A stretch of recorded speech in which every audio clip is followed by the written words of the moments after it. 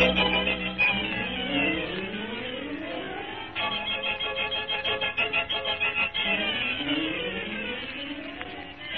bring you The Witch's Tale, written and produced by Alonzo Dean Cole. The Witch's Tale.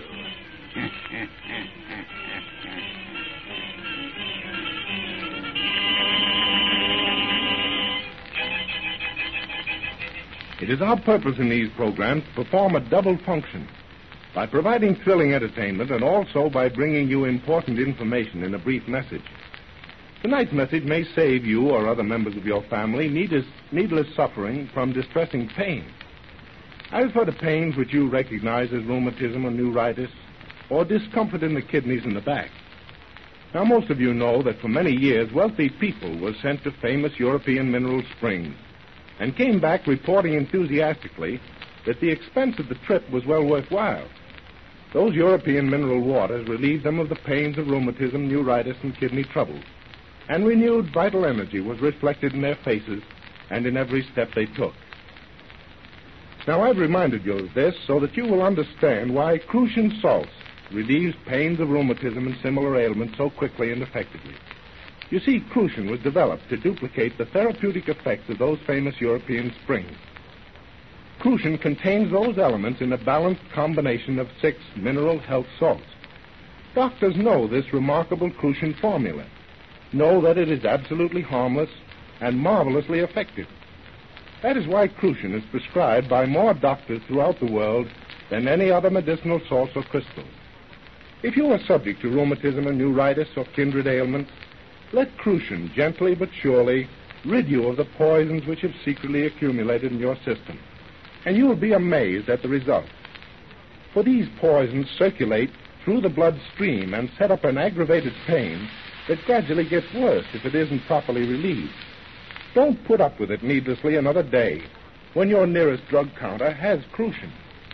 That word Crucian, spelled K-R-U-S-C-H-E-N, has meant joy to millions of grateful people. In countless homes, it keeps happy folks free from acidity, free from acid-caused headaches, sour stomach, and flatulence, and free from the aches and pains of rheumatism, neuritis, and distressed kidneys. As your doctor will confirm, all these troubles can be related to each other. So tomorrow, join the millions who keep themselves feeling fit and looking fit due to Crucian. Learn for yourself what it means to always have that Crucian feeling. And now for our visit to old Nancy and her wise black cat.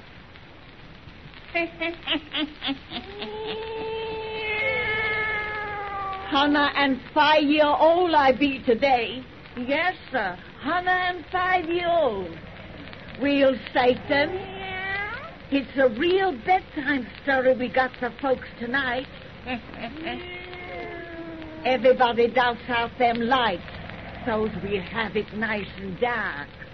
Our little tales is best listened to amongst the ghostly shadows.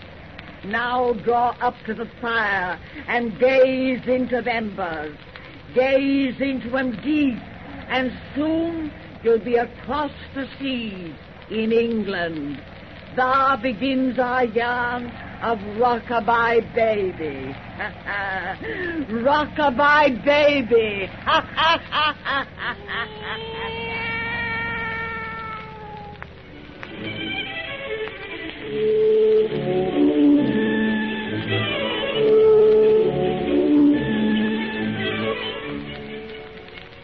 Mr. Malvern, you don't honestly believe what you just said. Oh, yes, my dear fellow. There's a room in the east tower of this old mansion which is positively haunted. Mrs. Beckett, he's just fooling, isn't he? No, indeed, Mrs. Christie.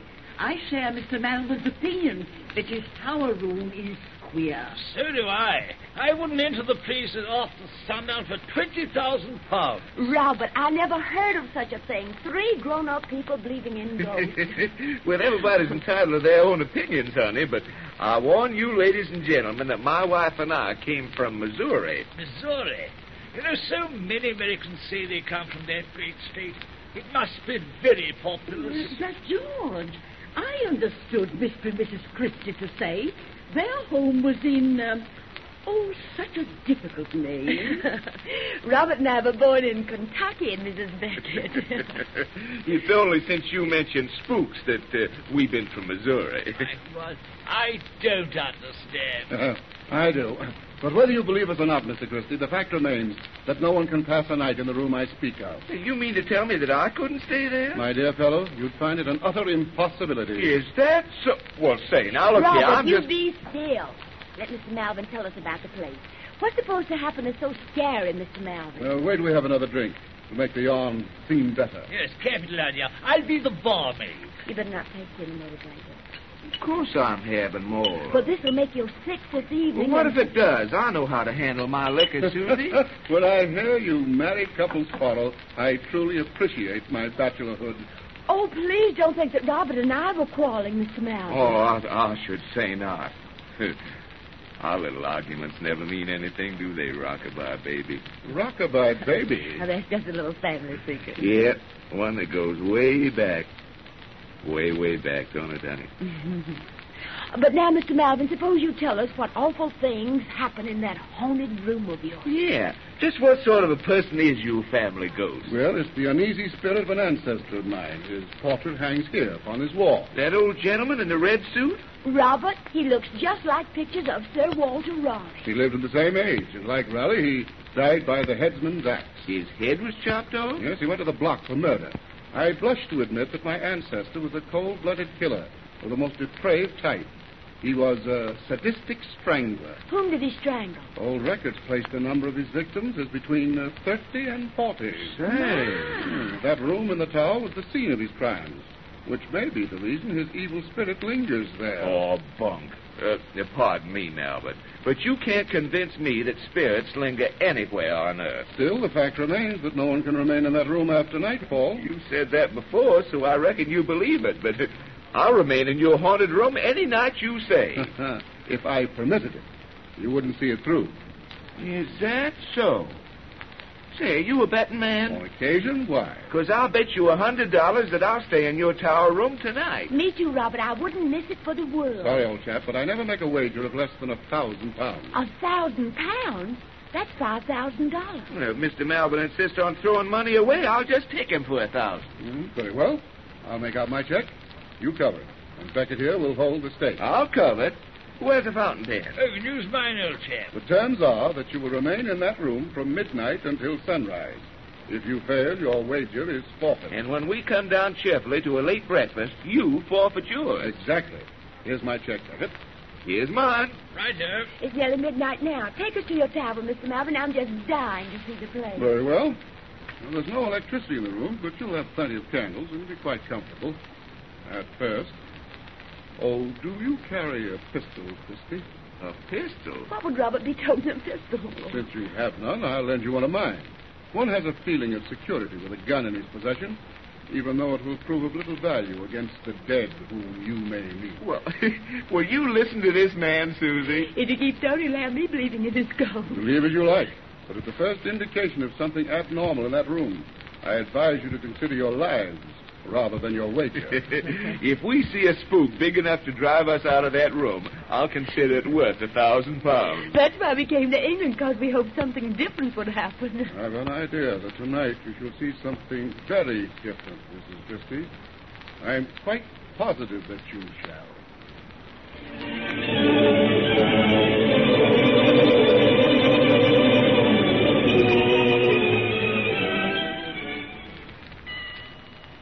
$1:00, honey. We've been here over an hour. This must be the night when Malvern's ghost don't work. I reckon. But I've got to confess it. When we first came in here, I had cold shivers running up and down my spine. Well, I don't wonder. This is sure enough what a haunted room should look like. Yes, it's so full of spooky shadows and dark corners. You know, I'm not scared of anything, but I'm awfully glad we have so many cows here. It wouldn't be very cheerful without them, that's a fact. You know, to folks who were the least bit superstitious, all that talk that Malvern handed out and the appearance of this old room, well, their imaginations might get working so they'd be scared to death. Yes, imaginations are powerful things. Oh, what's that? I don't know.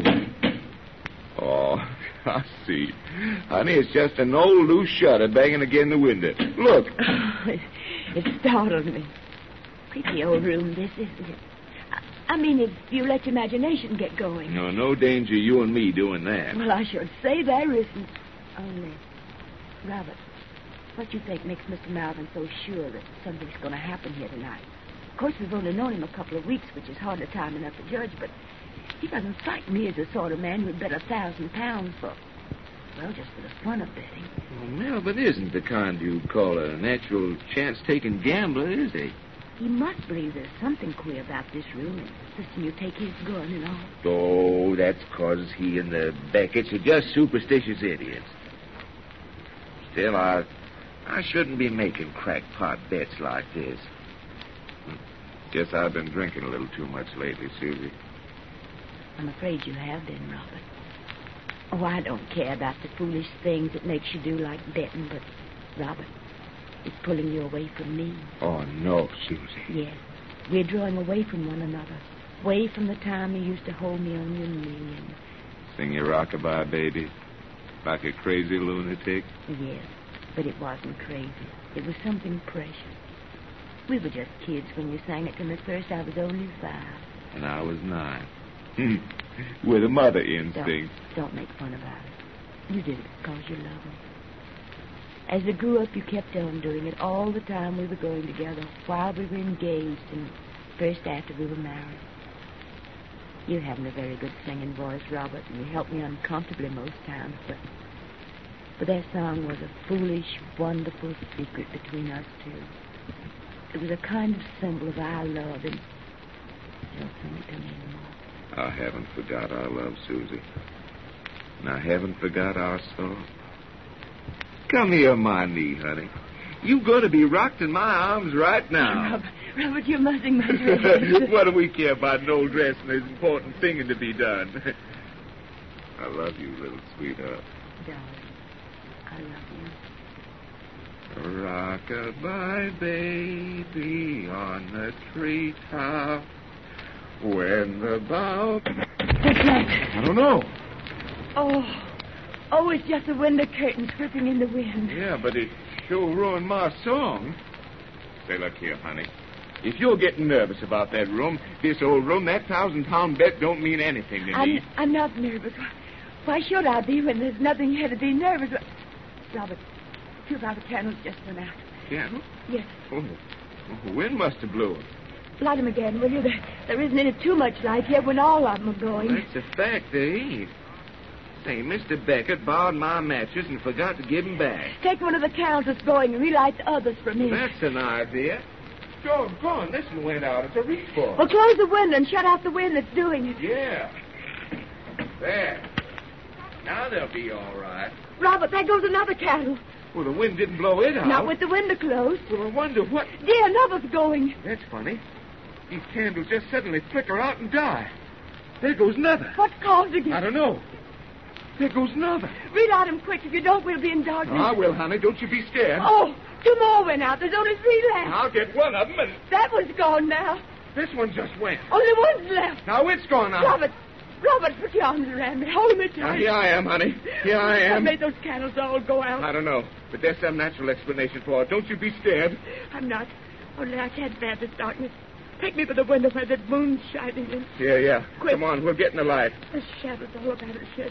Such ugly shadows. There's only shadows, Susie. This is just a plain old room. Nothing here can hurt us but our own imaginations. I know it. It isn't possible that old murderer who lost his head for strangling folks will come back here from the grave. Of course it's not. Imagination is all the ghosts are made of. Yes. Imagination. Just imagination. Sounds like footsteps. They're in this room. No, they can't be. We'd have heard the door open. There's only one door to this room. Something shadow don't have to come through doors. No, honey, no. Don't say such thing. Robert, look! It's just a shadow. No, it's a man without a head. Whoever you are, keep back. I have a gun. I'll take you full of lead. It's moving towards us. Shoot! No, don't let it touch us. Woman, don't stop it. It's a dead. Come back to Earth. It's reaching out its arms. It's strangling Earth. For our throats. No! No!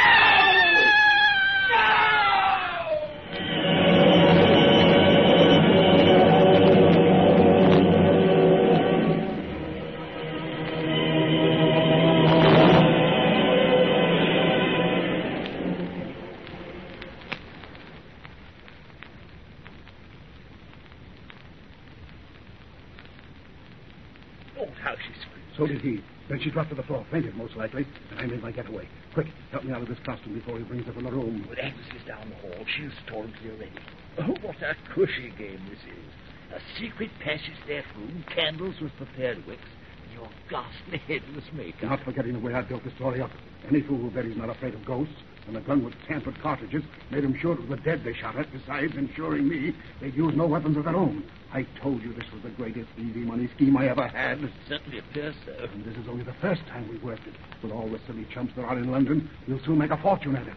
I'm all right now. Hide that costume in the cupboard. Right-o. Hurry. Agnes can't stay in the hall much longer. Well, I'm with you now. Open the door. Well, there's Agnes. George, she's alone. What? Christie's aunt with her? No. Agnes. Haven't they come out yet? No. And there hasn't been a sound from that room since they screamed. I told you this scheme was too fantastic to succeed. You frightened them, all right. But then their common sense returned. And now they're in there laughing at us. I won't believe that. They were terrified. Then why haven't they come out? What's that? What? Listen. It's Christie's voice. He's singing. Yes, Rockabye Baby. A lullaby to let us know your ghost won't spoil his beauty sleep. You terrified him? Oh, Be still. There's something queer about that song. What do you mean? that singing is queer. I'm going to find out why. Keep away from that door, you fool. No. There's something wrong in that room. Give me that candle flash. Just come on. George, he acts as though he doesn't see us. And his wife lies so still in his arms. Oh, God. I think she's dead.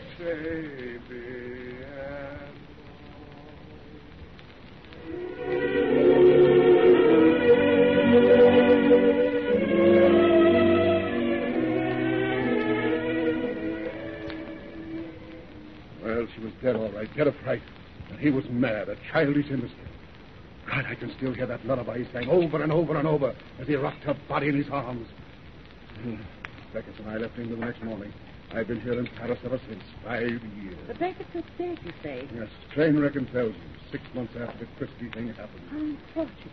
Unfortunately, it didn't happen sooner. The poor judge got drunk and blabbed the story.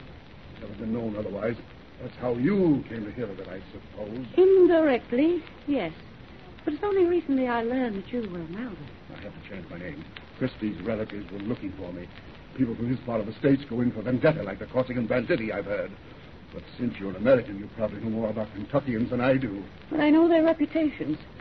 Christie himself is dead now. Yes, I saw it in the papers. Died singing Rockabye Baby, I suppose. Oh, let's not talk about it anymore. I wouldn't mention the thing, only you sort of drag it from me. You shouldn't mind discussing anything with me. I don't. I trust you. You're my kind, a wise one, an easy money schemer. The only bit of luck I've had in the past 5 years was meeting you. Luck for me as well. To meet such a clever, imaginative fellow who can use his wits to get what fools must work for. Joan, will you marry me? Marry you? Yes, I'm mad about you. We'd make a great team with your looks and my experience. The easy money would just roll in. Oh, Malvern, this is so sudden. No, I don't blame you for laughing. I forgot I'm wearing shabby, worn-out clothes, and I'm down and out. I has been. On my word, I don't know why you even sit and talk with me in such a public place as this cafe. If you can get back your nerve, you won't be a has-been any longer. My nerve? Yes. The Christie thing broke you. You've admitted since that night in England, you haven't had a bit of luck. It isn't luck that's been against you, but your mind. I'll tell you why I've met you here each day. It's because I think we would make a great team. Malvern, if you can prove to me that you're a man and not a coward, I'll go along with you. I'll marry you. Joan, if you mean that, I'll do anything you say. All right. Tomorrow we go to England. I don't dare. Nonsense. 5 years is a long time. They'll have forgotten why you ran away by now. And we're going back to live in your ancestral estate of Malvern Manor. No. Yes. Your scheme of the haunted room and headless ghost is the greatest I ever heard. We're going to work it for everything it's worth. I'll never try that again. You will. It's a perfect racket. Only a man of imagination could have planned a game like that. Imagination. Yes, I have imagination, all right. An imagination that for 5 years has kept that room before my eyes, that's dinned it into my ears, a madman's song. All right, it's stole my nerve. But I can't return to that house to get it back. All right, then. You and I are No, through. don't say that. Oh, don't go away, Joan. I'll do anything you say. Then you go to Malvern Manor, and I marry you, on condition that our bridal night is spent in that tower room. Bridal night? In that tower room? Yes. As you regain your nerve, you'll also gain a wife and partner. That appeals to my imagination. You see, I have imagination too, dear. It's a great thing in our lives.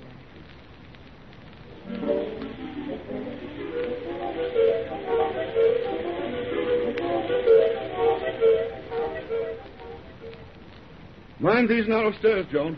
Don't want my brand new wife to have a fall.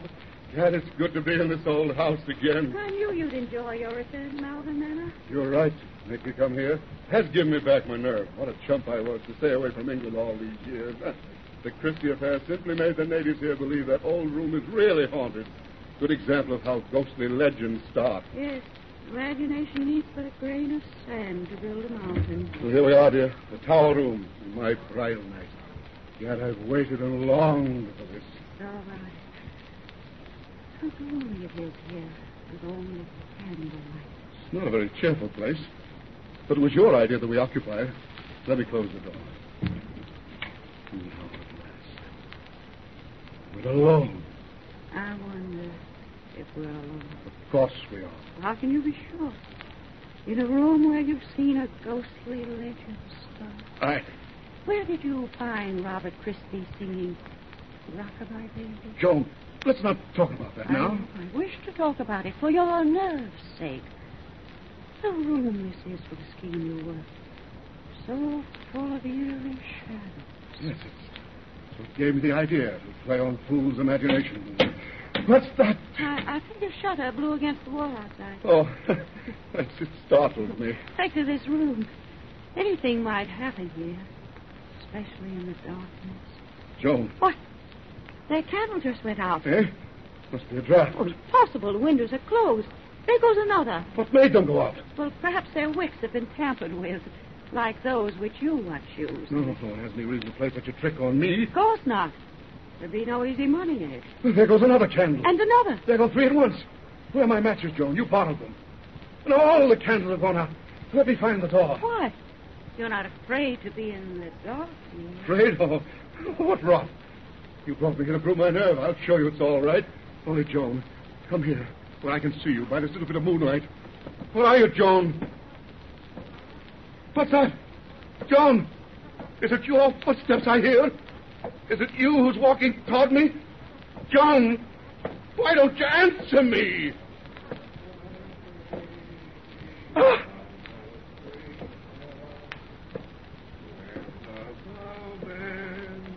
Christie's here! I see him in the moonlight! Christie! Risen from the dead! Ah! That's what I brought you here to see, Malvern. To see and hear the walking dead. Now you know the terror he and Susie knew. It's Robert Christie's sister whom you married, Malvern. 5 years I've searched for you until I found you to bring the only justice that would fit your crime. Go against that wall and stare at him in fear. Oh, Robert's still alive. I can't command the dead, or Susie would be with him. But you know the power of imagination now. Look at him, alive. A helpless, harmless madman whose only lucid moments are memories of horror. He and his physician have been hidden in this house for days, waiting for you to come here on your bridal night. Your bridal night. I promised you a wife and partner. Your wife is fear, your partner death. So now I'm going to kill you. Turn your eyes from Robert and look into this gun. Turn your eyes and look upon it as I fire it at your heart. Say something. Look at me before I shoot. Look at me, I say. Melvin! Is that you, Doctor? Yes, that's me. Oh, wait. It's Christie. I've come to tell you. Oh, never mind. Come in and bring that candle. All I want you to tell me is, what's the matter with this man? Here he is, leaning against this wall. Look at me, Malvern. Doctor, he fell as I touched him. This man is dead. That gun in your hand, did you? No. Oh, no, I didn't kill him. Out of fright. Susie did. Imagination. Imagination. Miss, you're hysterical. You've got to pull yourself together. I don't know what's happened in this room tonight, but it's still another shock that you spare. Shock? Yes, your brother. My brother? Where did Robert go? He was with me here just before I let you in. He was with you here? Of course. You sent him as I told you to. Up that secret passageway when I pressed the signal button. But I couldn't send you. Before your signal came, your brother's heart stopped beating. My brother... Robert died 10 minutes ago. You knew his condition. His heart just stopped. That's what I came up to tell you. But I tell you, my brother was here.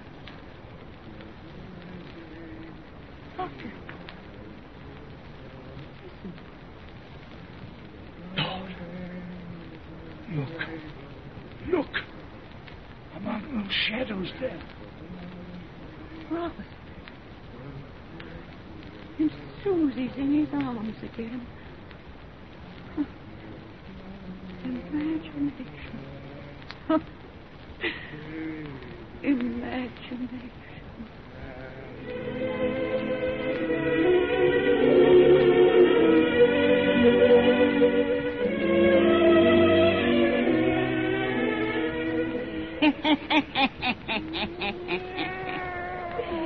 You never can tell about imagination, Satan.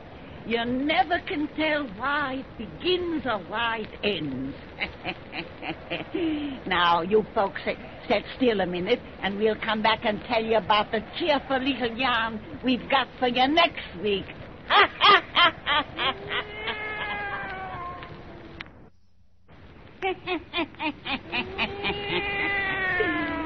Satan, next week when these folks come to see us, we're gonna take them to Chinatown at San Francisco. To Chinatown. And there we're gonna spin him our yarn of the confession. The confession.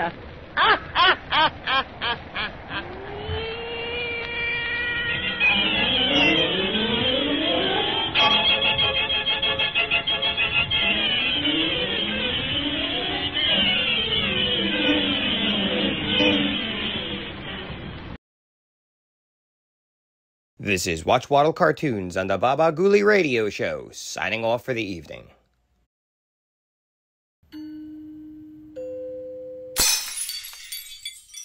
Whoopsie!